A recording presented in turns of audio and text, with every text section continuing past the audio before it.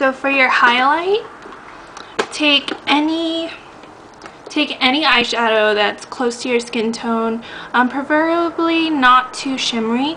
I'm just going to use this color right here.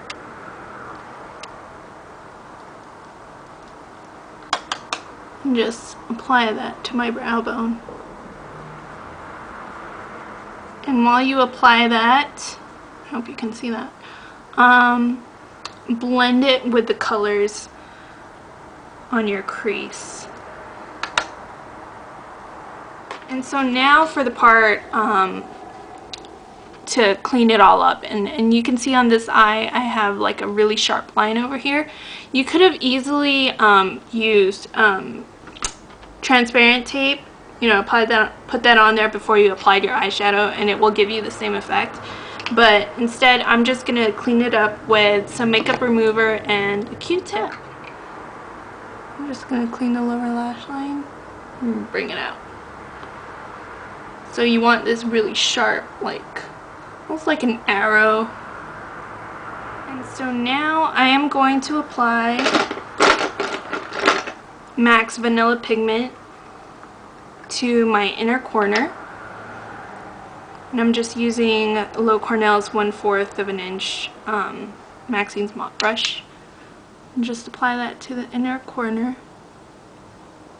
So it'll really make the eyes pop. And then you're going to apply, same thing, MAC's Vanilla Pigment, to this outer, like, V, if you will. Just how I did over here. See how it's like shiny, like very shimmery, right outside the line that we made. So just gently line that against the eyeshadow and just bring that out. And then you want to apply just a little bit of the pigment to the highest point of your brow bone.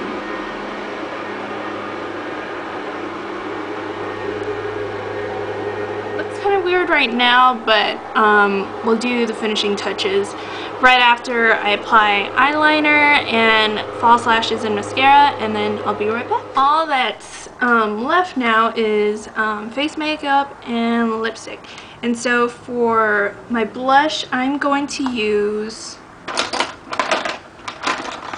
MAC's Breath of Plum. It's really light plum blush, and I didn't want something too pigmented, especially because we got all this going on up on our eyes.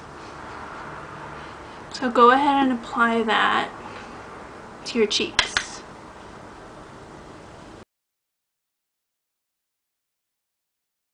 And so for the lips, I'm going to line my lips with NYX's Lip Pencil in Cabaret. Then I'm going to apply MAC's Matte Lipstick in Rougette.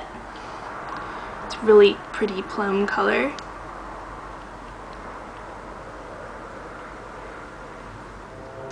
And for some shine, I am going to use L'Oreal Hips, what is this? What color is this? Turbulent lip gloss. So that's about it. I hope you guys like this tutorial. It's a lot different from the other tutorials. And I'll talk to you guys soon. Bye.